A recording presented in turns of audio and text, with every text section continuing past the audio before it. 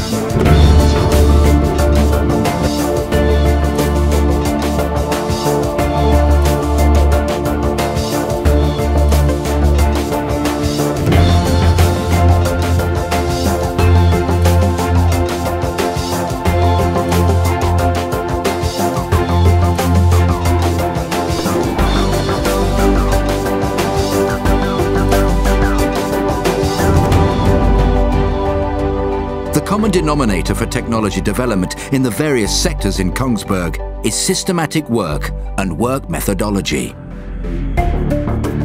Combined with demanding customers and world-class research, engineers employ systems engineering to combine knowledge and technology in new ways.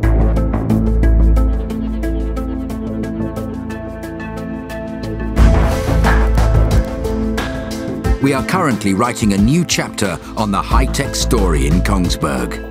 The new silver of the town is green engineering.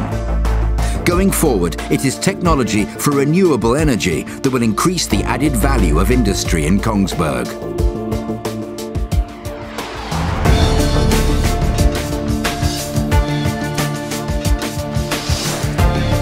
Natural surroundings, culture and technology make Kongsberg the town of opportunities.